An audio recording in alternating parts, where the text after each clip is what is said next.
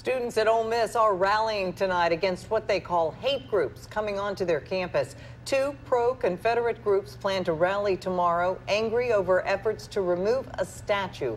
WJTV 12's Alex Love is live in Oxford. He joins us now. Alex?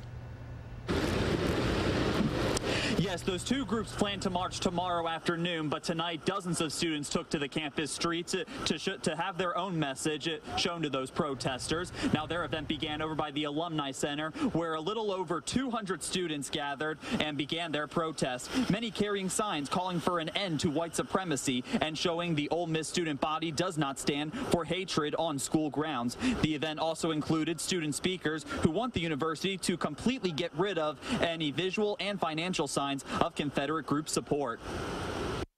This campus is saturated in racist history. I mean, the buildings are named after people who advocated for slavery. We have plaques and memorabilia and monuments and everything. And we even have donors today who are in support.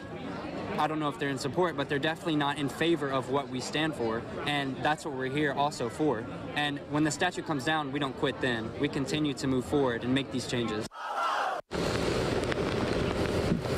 Now, those Confederate groups plan to march tomorrow between the hours of 3 to 5 p.m. I'm told by campus police, and those students as a group do not plan to confront them in any way. They still will make sure they send a message they don't stand for hate. And the university also encourages students to avoid the area of University Avenue and the circle with the Confederate statue right behind me. Reporting live in Oxford, Alex Love, WJTV 12 News. Now let's send it over to Ken with the weather, who can hopefully tell us when this rain right here will end. Ken?